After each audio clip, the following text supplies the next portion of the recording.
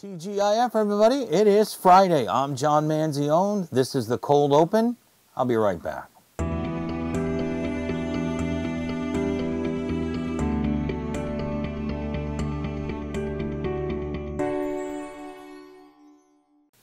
And welcome back. This is John Manzione, Cold Open.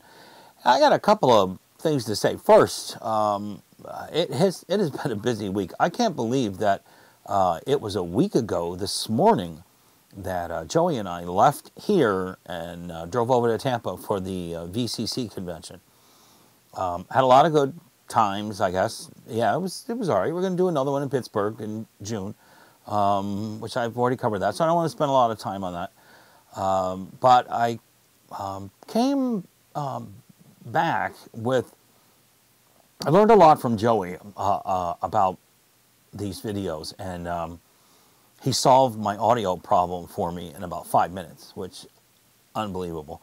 I usually just set things, use things at the factory setting, and go from there. I figure, you know, they're going to at the factory going to set it what you should use it at, and if you want to tweak things, you can tweak them. But you know, unbeknownst to me, that's not the case when you're dealing with Sennheiser audio. But nonetheless. So, anyway, today's review is going to be on the VaporShark rDNA from VaporShark. And this is the reason why we're doing this review, a couple of reasons. One, whenever I go to one of these conventions, I like to pick out a memento, a decent piece of hardware that I could bring back as, and I'm going to explain what a memento is. You know what a memento is? Yeah, put it on the shelf. Hey, I got that there, you know. So that's what I decided to do. Originally, it was going to be a custom drip tip, you know, 20 bucks. Something like that, and I found one. I found one I really liked. It was made out of glass. So, had my wife been there, she just smacked me upside the head and said, "What are you doing buying glass?" Because I'm an idiot. I'm a klutz, and so I bought it. I put it on my my tank here, and I went back to the hotel late that night. And I sat this down on the desk, and just with the slight nudge of my hand, I knocked it over, and the glass went flying. So, yeah, I was 20 bucks shot. So, you know, anyway, it was toward the end of the show, I guess, either late Saturday or I can't remember whether I bought this on a Saturday or a Sunday. Down here, and I saw the booth. They were really crowded, and I just remember that Julia had made, I think, her third attempt in the last couple of years to reach out to VaporShark and you know, do a review of one of their products. We had heard a lot of good things about them, and what's standard in all of our emails is that we will gladly send the product back, and still nothing. We didn't hear from them. So whether they didn't get it or whether they didn't care or whatever, I don't know. But so I recognized the name, and of course I recognized the rDNA, and I picked up one of the Zen ZNAs and Springfield, I think it was. And so I thought I'd go over and look at them. So I was looking at them, and they were really nice looking. They are a very decent, let's go down here to the other camera. They are a very decent looking box mod. And they have the the rDNA 40 has a lot of new features, which I will go over, and which I also went over in my written review on Spinfuel.com. And it is a good-looking device. But believe it or not, I have several box mods, and that was not the the thing that sold me on it. The thing that sold me on it was I overheard. I'm trying to look for it. So if you see me, what the hell is he doing? I'm trying to look for it. I know, here it is. I know I bought everything in here this time. So this. All right, let's go down here for a second. One more time. All right. This is how you charge the little baby. This is inductive charging. Had Tesla won out over the other guy, this would be commonplace, and so would charging things through the air. But this is a charging plate, and the way you charge it is you plug this into your USB port. I didn't get a wall adapter, so I guess you've got to have a computer to do this. But I don't know. And I'll explain why I don't know in a minute. But you basically take it and you place it on the plate, charging plate, and it charges. And that's it. And I saw this, and I said, I got to have that. So I bought it. And I'm really glad I did. This is really a good box mod. This has got a lot of great features.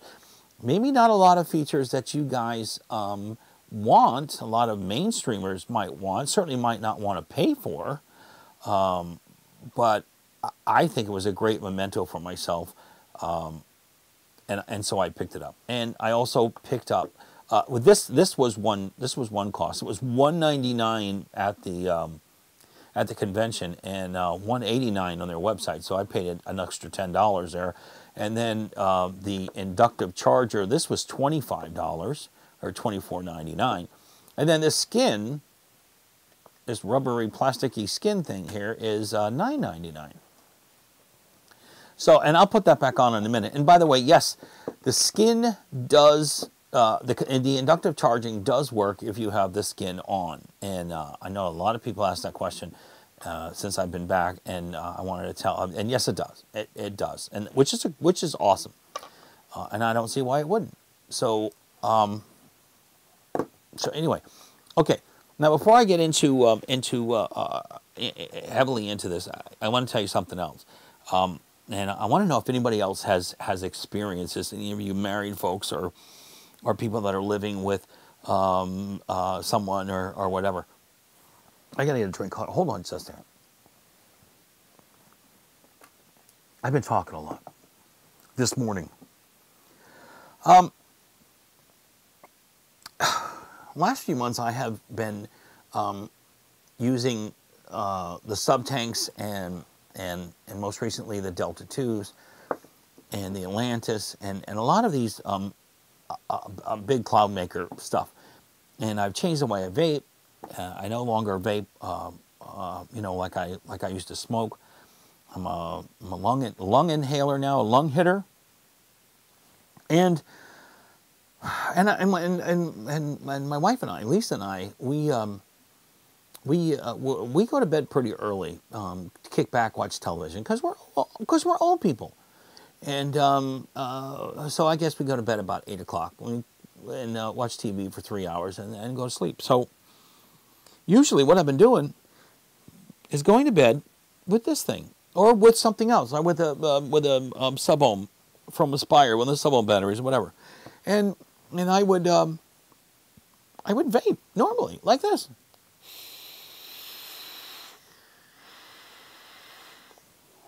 Now, I don't really lung hit when I'm in bed. I mean, it's not like I'm trying to outclass somebody else doing a cloud, which I couldn't do anyway. But it is basically like, I think I timed it. It's like between 2.7 and 3.1 seconds is my usual draw.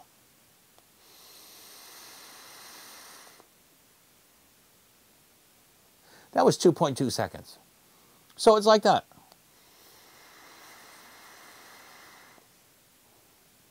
Now, if you look behind me, I have a fan on. And by the way, that wasn't causing the sound either. The hissing in the previous videos. But look at that vapor behind me. Now imagine doing that for a couple of hours every night in your room. With watching television with a woman who uses a much smaller device and it doesn't vape like that. I mean, like I think I explained before, she vapes like this.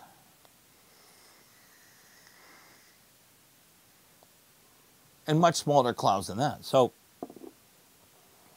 she told me this week that I needed to stop using these in the bedroom and going back to my spinners and my X-Jets. So I have been basically forbidden to use this in the bedroom. And I really can understand why. I mean, it may be fun for me, but it really does cause a lot of vapor in the bedroom, and it doesn't clear out as fast as you'd like it to. So, so there you go. That's the lesson I learned this week. All right, let's move over to this new device here. And you may notice a different setup here, down here. This is this is the same camera, okay? But and this is why I love Joey so much, because he can see the trees from the forest. You know what I mean? For me, I have so much crap going on around here. I'm so busy all the time that I cannot see the forest for the trees, or the trees for the forest, however that goes. And I don't think right anymore. So he saw the setup that I was using for the second camera, and he said, "You know, John, what you need to do," and he explained to me that I ought to buy, you know, an overhead device or a particular type of tripod or arm or whatever that could reach out and get a better angle for the camera. And I was a professional photographer for more than 30 years, and that didn't even occur to me to do that, because I didn't think they made them until I remembered what he was talking about, and then it was it was easy to find.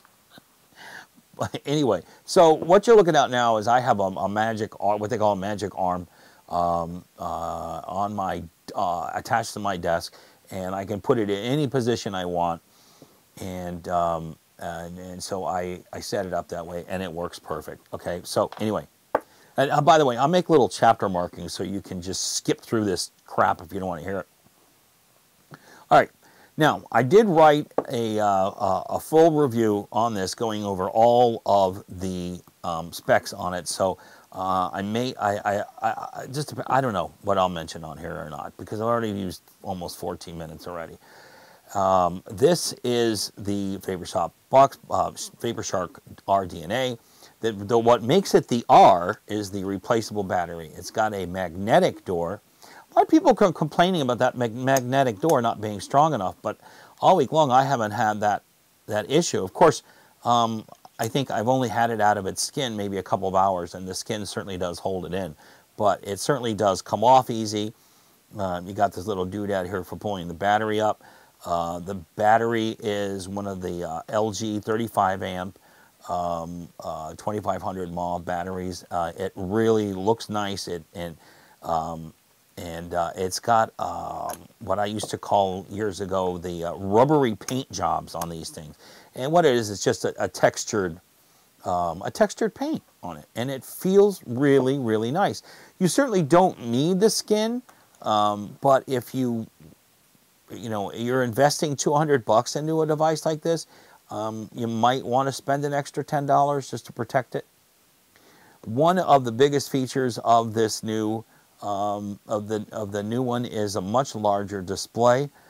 It is so sharp, and it is so bright, and you can easily see it. It's got the battery indicator, temperature control, which, by the way, unless you're building your own and using nickel wire, you really can't take advantage of controlling the temperature. So you need the nickel wire coils. Now, VaporShark does make some coils with nickel wire, some pre-built coils. I know they sell them for the sub-tank, the OCC coils that they do themselves. I guess they take them apart, remove the coils, and put new coils that are made out of nickel wire. And you can use those just like you would anything else. Let's come back up here for a minute. You can use them like anything else, and you screw it in, and all of a sudden you can control the temperature. Now, controlling the temperature doesn't mean that that's all you get to do. I mean, you could set the temperature of your device at 450 degrees, and then still set your wattage, set your power, and they'll work together. It's not like voltage and wattage. I mean, you know, I can set one or the other. This is a totally separate thing. And this temperature thing it's going to be big. I know a lot of companies are working on devices that do this, and you can expect to see a couple of them by the end of this month. But they have it. They've had it now, and it supposedly works real well. I didn't pick up any of the nickel coils, and I did not go through the week trying to find nickel coils. I read a little bit about the nickel coils. I know they're kind of a pain in the butt to wrap. And tell you the truth, I have a couple of hundred OCC coils, and I didn't feel like spending 20 bucks for 5 of them. So made out of nickel, so I didn't do it. But and then I don't really know. I don't know. Maybe for a review, you know, somebody else's technical review, maybe it might be worth showing you the difference. But for me, it just wasn't worth it. I'm not going to spend 20 bucks for my coils, for 5 coils. So this is a 7 to 40 watt device. Let me put this in. I forgot where I'm going here. This is 7 watts to 40 watts, and it is nice and clean. You really, it's hard to explain, but I mean this. You get a richer, I don't know, it feels like a richer vape somehow. So I'll give you a couple of demos here. I've got a new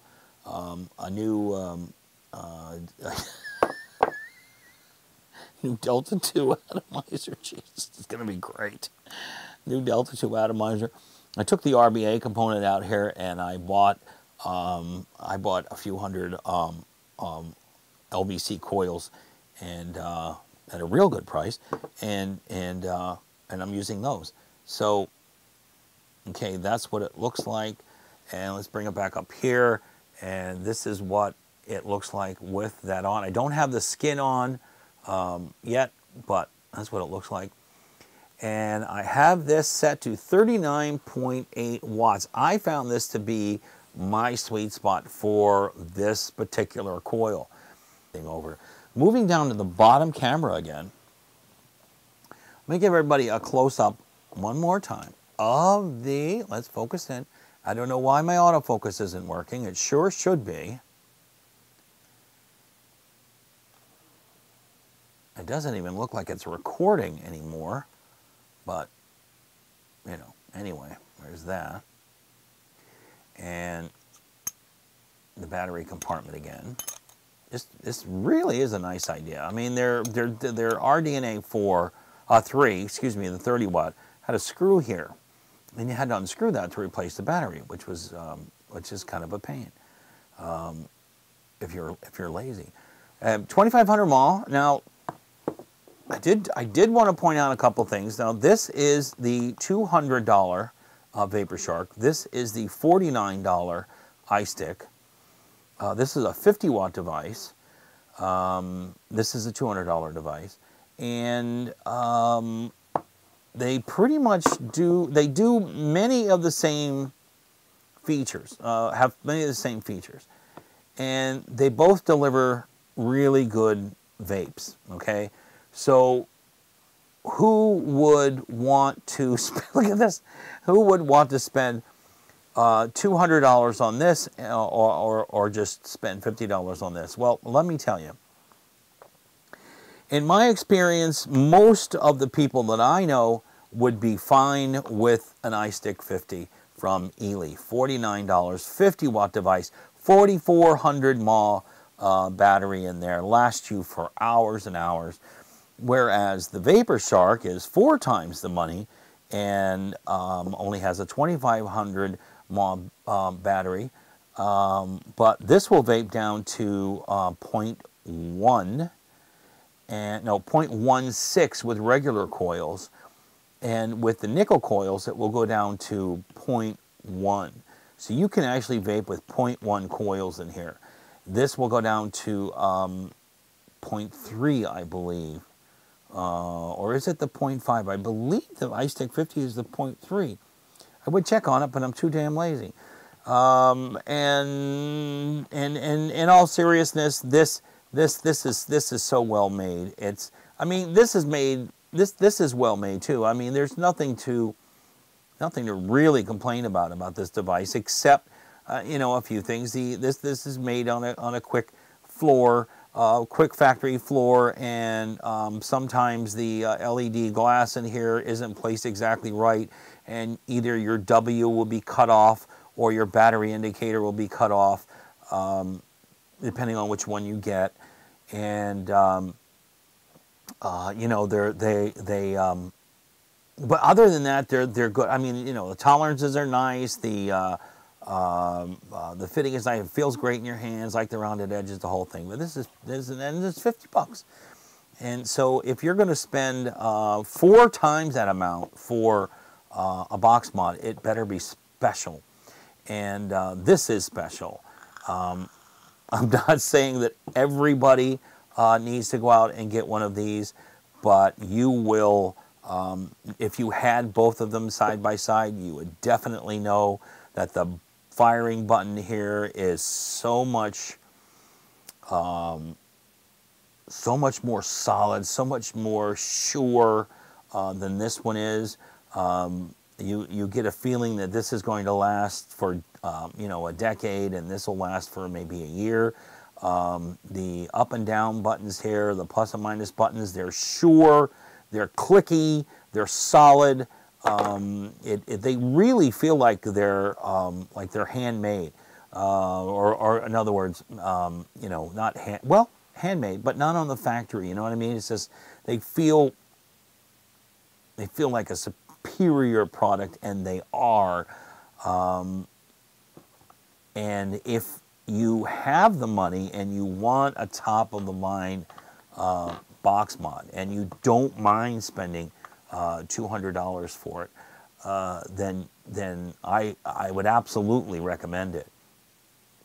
But if you don't, and you don't want to spend more than say $50, then there's absolutely nothing wrong with buying the iStick 50 either. I think in my see, I keep turning it over like, don't turn it over like this, guys, because you will fire it. Not so with this, because it's just not going to happen. It's rounded edges. If you know, if you have the money, do it. If you don't, you can certainly be happy with an iStick 50. I got nothing to gain by pushing either one, but I've used them both this week. But I got to be honest, I've used the VaporShark probably 10 times as much, and it goes especially well with the Delta 2 from Joytech and the sub-tank.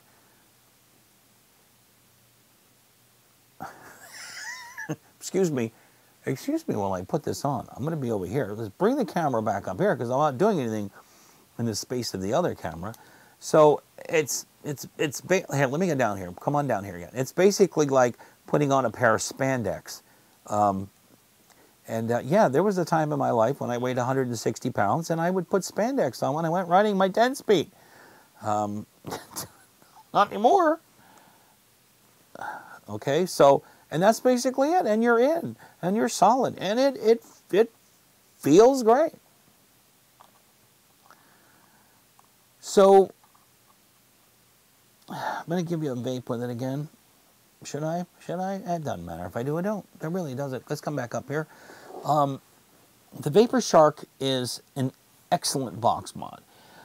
It feels, particularly if you're comparing it to the less expensive ones like the iStick, this is a solid Chevrolet sedan.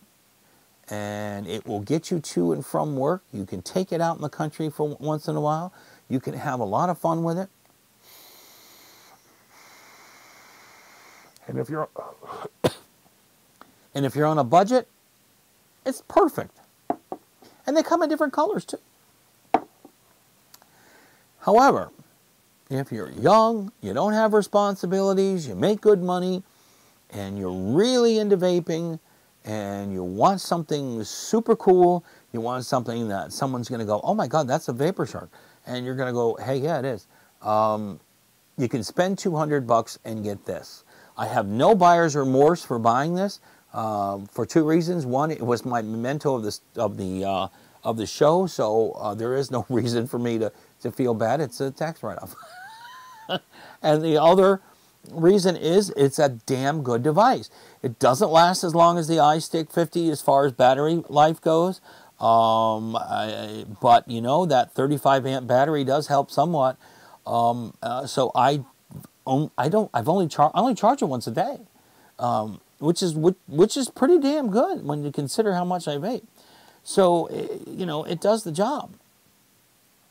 All right, so that's it. Anyway, it's spinfuel.com. I have a written video there. A written video?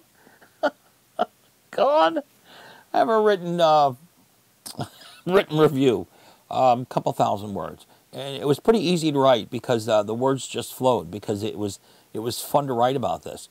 And so there are some other things in there that you'll learn, like it's pass-through vaping and things like that. And if you don't want to buy the optional inductive charger, you can charge it through USB and things like that, or take the battery out and charge it, put it back in. It doesn't matter. But it is a solid device. I love the inductive charger on here. I wish others would do this because I just think it's really cool. I wish that no, never mind. I just wish everything had an inductive charging or charging through the air. That would be so cool. Last thing I wanted to mention is tomorrow, Jack and I are filming season 1, episode 1 of the Jack and John Show. We will also announce the winner to the sub-tank drawing. We've gathered all of the names up, and we're going to pick the winner. And we're going to film it tomorrow. Hopefully, if I can edit it, we will have it up tomorrow afternoon. And that's about it. Dave wanted me to mention a couple of things about Spinfuel, the magazine, since he's now the editor-in-chief. I'm still the publisher, but it's his on a day-to-day basis. Last week he introduced the Mega Menu, which is a beautiful menu system that you can navigate you through the site and find anything you want. There is an Ohm's Law page now that it's sort of like Ohm's Law for dummies, but in a very respectful way. It kind of explains what Ohm's Law is, how to use it. And there is a custom-made, custom-written Ohm's Law calculator that Kair, another employee of mine, wrote for us from scratch. And it works perfectly. I tried it out a few times. As a matter of fact, we had several vapors that I know try to bust it, and it didn't break, so it was perfect. As of yesterday afternoon, we can reach out all over the world now because you can, if you wanted to, you could translate our webpage and every article in it into more than a dozen languages, including Chinese, Japanese, Russian, German, French, Swedish, you name it. And it's on the fly, and it is wicked fast. I tried it on a few of them, and I mean, I click the button and I scroll down to the content, and there it is. It's done, and it draws it out beautifully. And I grabbed some copy and copied it onto my clipboard on my computer. Went over to an official translator, put it in, and it translated it back out in English perfectly. And so it's really cool. So. I think Dave wants to reach out to a lot of native-speaking French, Germans, Swedish, Chinese people and allow them to read our content without having to translate it, which I think is pretty cool. It was a really good idea, something we should have done a couple of years ago, but I was just too damn lazy. So Dave's like 30 years younger than I am, so he should be doing a lot of really cool things that perhaps I should have been doing. But I'm old and I should be forgiven. And I'm sick too, so, you know. Anyway, So we will see you tomorrow with Jack and the Jack and John show. This is John Manzione from the Cold Open. It was nice that you dropped in to see me. I hope you stayed through the whole 40-minute video. I don't know how the hell it got that long. But have a good weekend. And don't forget The Walking Dead on Sunday night. Take care.